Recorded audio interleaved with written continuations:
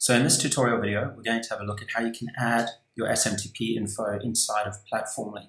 So inside this demo account, where you would go inside your account is from the drop-down under Setup tab, and then that'll load this section here, and then you'll click on Sending Mailers, all right? So Setup, then Sending Mailers. Then we'll click Add New Email Service. Now you're going to get this pop down here where you can choose. So first we're going to give it a name. So in this case, we're just going to call it Mailgun Test Account. You'll give it whatever name you want, and we're going to choose our provider here. So we say we're going to use Mailgun in this example. And yeah, you can use any provider. If it's not in the list, you see from the drop down, you can go custom.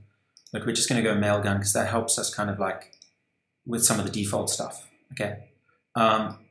And then what we're going to do is we're going to go over to Mailgun. Now you can sign up for Mailgun. You can send up to 10,000 emails a month free, and then it's cheap sending after that. I'm only using Mailgun as an example. As I said, you can use any one that you prefer, so I didn't pick this for any specific reason.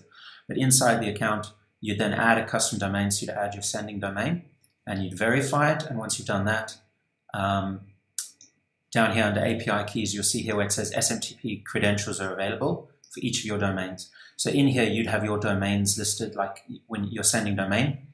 In this case, I haven't added one, and so we're just going to use the default one. Now from here, what you do is you just click on the domain name, okay, and it's going to load this information here. You can also reach it from under domains.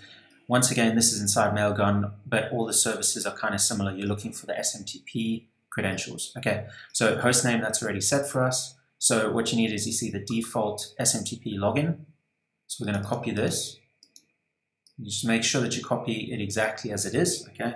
So where it says username, we're going to paste that.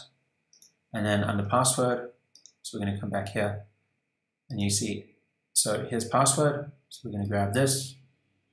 Once again, make sure there's no spaces or anything like that. You're just going to copy it and come back here. I'm going to paste it in, select it as TLS.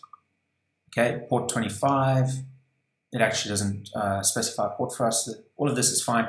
Now, we know that we can send 10,000 emails per month on this service, although Mailgun in particular, some services will give you like no daily limit. Here there's a daily limit, but we're just going to say, okay, so just to make sure we definitely don't go over it.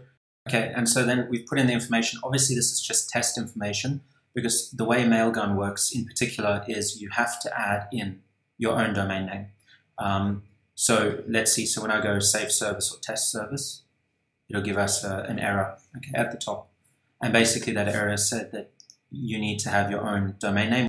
But as we see here, it says we recommend using a subdomain, so mg.mydomain.com. So whatever domain you've got, you can just set up like mail.mydomain.com, or yeah, so I'd call it mail or email or something like that, right? And then you just put it in here. Okay, so there we go. So we just put in a test one. Obviously you have to use your real one because in this next step, you've got to, you see, it shows you exactly. So wherever you're hosting, either hosting or registrar, it shows you exactly how to do it, and it gives you the exact records that you're going to enter. Okay. If you need any help with that, you can contact them and they'll give you more. But basically everything is pretty well outlined here. And then after it's verified, you'll click Get Start Sending once you've filled out these things. And then you'll come back in here.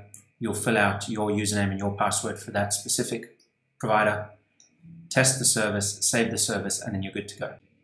Okay, so because in Mailgun you needed to set up a domain in order to save it, which is very important. You want to send from your own domain if you're using SMTPs, and you want to add all you want to follow up their setup instructions correctly. But I added in my Mailjet one, which I happen to have. And so then you go, once you've added it, that's only part of the steps, right?